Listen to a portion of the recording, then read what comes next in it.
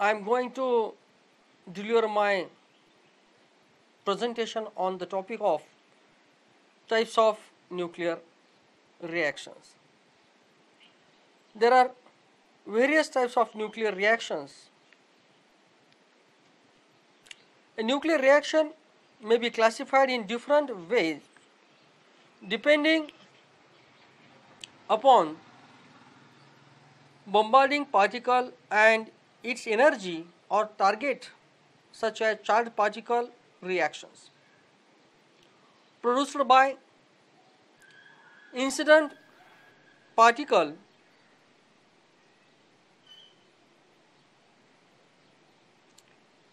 neutron reactions, photonuclear reaction produced by gamma rays, electron induced reactions. The energies are classified as thermal nearly equals to 0.025 electron volt, epithermal nearly equals to 1 electron volt, slow neutron nearly equal to 1 kilo electron volt, fast neutrons nearly equals to 0.1 to 10 mega electron volt, low energy charged particles nearly equals to 0.1 to 10 mega electron volt, and high energy charged particles in between 0.1 to 100 mega electron volt. The targets called light nuclei, which is mass number is less than or equals to 40.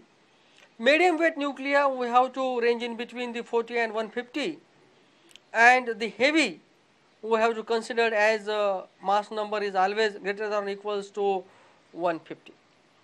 Now, there are various types of nuclear reactions we can study in this presentation. The first of all, the type of nuclear reaction is the scattering reaction. In the scattering reaction, the incident particle and target nucleus are same.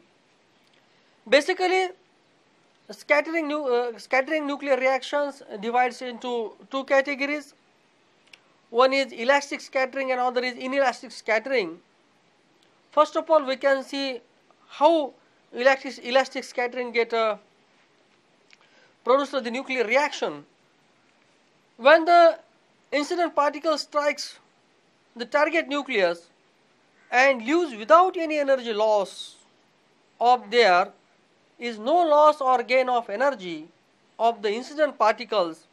Generally, the direction of incident particle changes, that means scattering of alpha particles when its incident on the gold foil is one of the good example of the elastic scattering. That means what? That means the incident particle, we have to consider the alpha particle is incident on the gold foil. Then what happens? There is no loss or gain of energy of the alpha particle as well as the gold foil, but alpha particle gets scattered. The nuclear reaction can be represented as, see here, Au is the gold, helium is the alpha particle. When the alpha particle is incident on the gold foil, then there is no loss or gain of energy of the incident particle as well as target nuclei. Such types of nuclear reactions are called as elastic scattering nuclear reactions. Okay, then next type of nuclear reaction is inelastic scattering. In this type of nuclear reaction, the scattered particle may lose the kinetic energy. This results in the increase of internal energy of target nucleus, which gets excited to higher quantum state. This inelastic scattering can be represented by well-known example. Now we have to consider, here is the hydrogen is a incident particle and lithium is a target nuclei. Then the hydrogen atom incident on the lithium, then there is the loss the kinetic energy and increase the internal energy of lithium. Loss the kinetic energy of hydrogen, then what happens? Internal energy goes on increases in the form of kinetic energy of the target nuclei, that is lithium, that can be represented by star. That star indicates the lithium is in the excited state. Lithium, in this condition, lithium is in the excited state or higher quantum state. Such types of nuclear reactions are known as the inelastic scattering nuclear reaction. This is very interesting nuclear, one of the type of nuclear reaction. There is a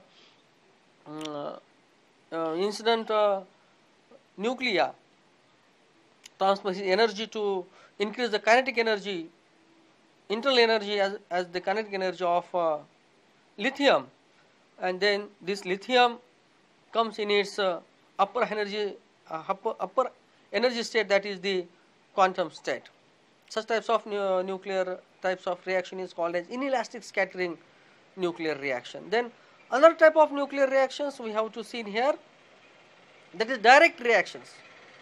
There are two types of direct reactions, namely pickup reaction and stripping reactions. That means direct reactions, that is one of the type of nuclear reactions. Basically this type of nuclear reactions divides into two categories.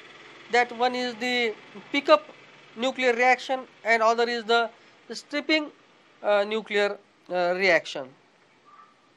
The first of all we see here a pickup reaction.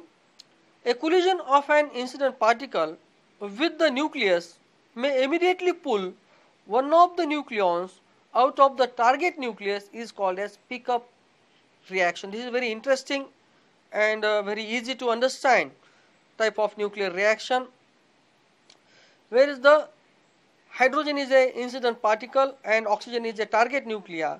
When the hydrogen incident on the oxygen, then what happens? Then the oxygen loss his mass number by 1 and absorb to the hydrogen. Incident particle absorb the one nucleon from the target nuclei. That means hydrogen absorb the nucleon, one nucleon from the target nuclei. Which is the target nuclei here? Oxygen is the target nuclei. Oxygen is the target nuclei. Hydrogen absorb the one nucleon from the target nuclei. Then what we get? Then we get oxygen, that is loss is one nucleon, that is 15, mass number is 15, and increasing one nucleon in hydrogen. This such types of nuclear reaction is called as a pickup nuclear reaction. Then another type of direct reaction is the stripping reactions. A bombarding particle composed of more than one nucleon may lost one of them to the target, called stripping reaction. For example, we have to see here copper and deuteron. Deuteron is the incident particle. When the incident particle incident on the target nuclei, that is copper, then what we get? Then vice versa from the pickup reaction, the reverse process in the pickup reaction, in the stripping reactions. Here we can see the target nuclei absorb the one nucleon from the incident particle. That means after the collision, what we say, that Cu increases one nucleon because it can absorb the one nucleon from the incident particle, that means from deuteron. This is the very simple and interesting type of nuclear reaction. That nuclear reaction is called as the stripping type nuclear reaction, which is included in the direct reactions. Now we can see the another type of nuclear reaction is called as disintegration. On striking the target, the incident particle is absorbed, a different particle is ejected. The product nucleus differs from target nucleus. Such types of nuclear reaction is called as disintegration. The typical reaction of this type is taken here as like helium is an incident particle which is incident on the target nuclei, that is nitrogen.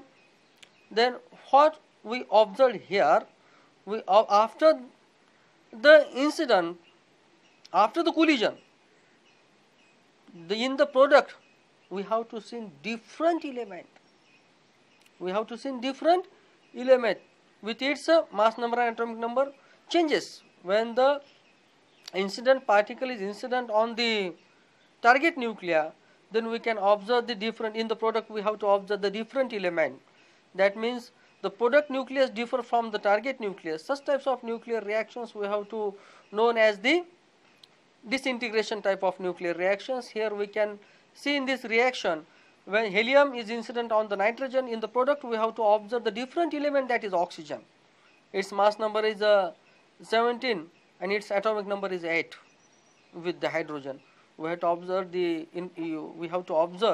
different elements in the product. Such types of nuclear reactions are known as the disintegration type of nuclear reaction.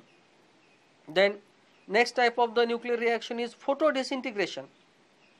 The gamma ray are absorbed by the target nucleus, existing it to a higher quantum state.